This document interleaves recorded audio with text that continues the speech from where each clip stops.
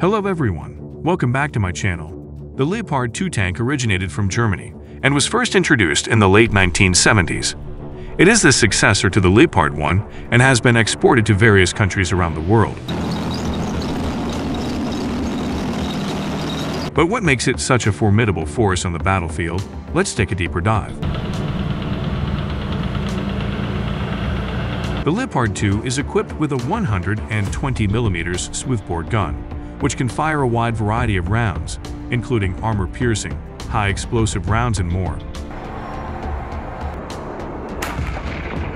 The weapon has pinpoint accuracy, and its firepower can penetrate even the most sophisticated enemy armor. One of the most impressive aspects of the Leopard 2 is its armor. It features composite and modular armor that provides protection against a wide range of threats, from small arms fire to chemical, biological, radiological, and nuclear (CBRN) threats. The Leopard 2's armor makes it virtually invulnerable to many common battlefield hazards. The Leopard 2 is powered by a high-performance engine, which provides excellent mobility. The vehicle can reach speeds of up to 70 km/43 miles per hour on the highway and maintains impressive maneuverability on a variety of terrains, making it a force to be reckoned with.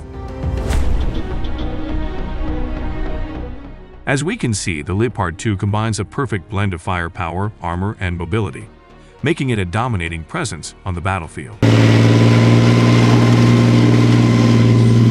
The Leopard 2 not only serves as a cornerstone of defense in Germany, but has also been exported to several other countries, including the Netherlands, Greece, Turkey, Sweden, and more. It has become a symbol of reliability and strength around the world. Thus, our short but fascinating journey into the world of the Leopard 2 tank.